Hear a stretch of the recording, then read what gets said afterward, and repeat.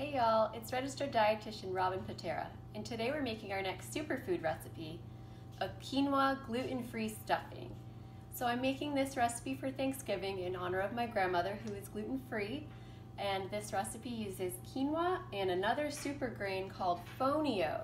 You may have heard of fonio. It used to be very popular, but it kind of fell off the wayside, but it's expected to make a comeback. So you'll be the first to know.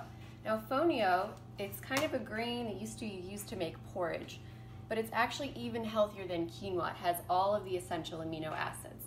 So we're going to use this fonio in this recipe, but you could also use wild rice if you didn't have any. It is kind of hard to find. I got mine on Amazon, but you could check your local health food store as well. So to start, we're just going to get a big pan like this. We're going to add a little bit of olive oil. And we're going to add a 1/4 cup of diced onion. You can use red or white. And a 1/2 cup of diced green apple. We're just going to heat this on our stovetop for about 5 minutes until the vegetables are tender. That looks great. So we're just going to remove it from the heat, and then we're going to add 1 cup fonio to 1.5 cup fluid. So you can use water or reduced sodium chicken broth or vegetable broth. We're going to put that back on the stove, bring it to a boil, and then turn it down to a simmer and let it simmer for 30 to 45 minutes until it's a consistency that you like. You want it to be somewhat thick. So it's been about a ½ an hour and the fonio is done cooking. Doesn't it almost kind of look like stuffing?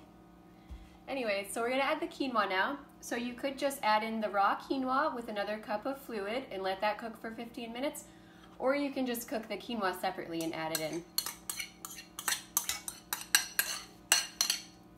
So then I'm just going to add some dried cranberries, parsley and thyme,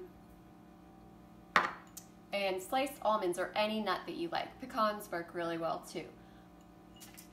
And then you're just going to stir it all together, and then you're going to bake it at 350 for about 20 to 25 minutes.